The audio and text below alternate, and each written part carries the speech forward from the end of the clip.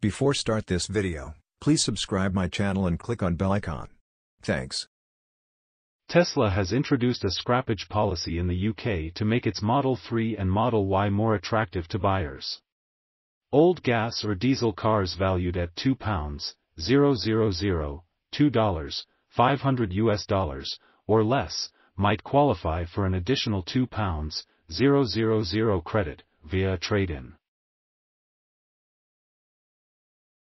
For instance, if the trade-in value of the gas or diesel car is £1, $500, $1, $900, buyers will receive £1, $500 and another £2, $000 for a total of £3, $500 of credit. To qualify for the scheme, buyers must get their trade-in quotes officially confirmed between June 1 to 30, 2023. Additionally, the car should be registered in their name for at least 3 months.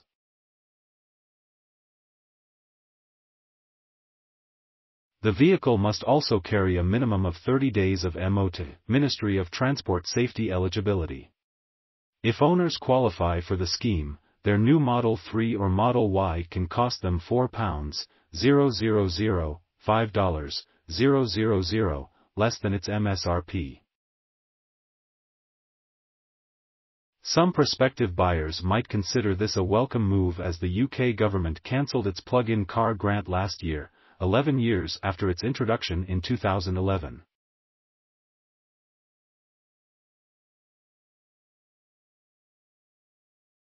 Here's what Tesla said in a statement. In support of our mission to accelerate the world's transition to sustainable energy, Tesla is removing petrol and diesel cars from UK roads as part of our trade-in process.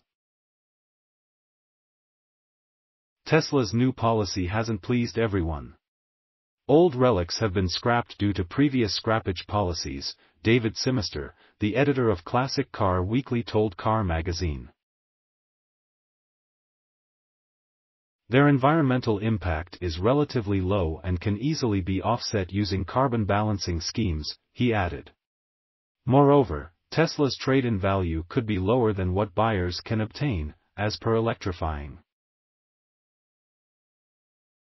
Leave your thoughts in the comments.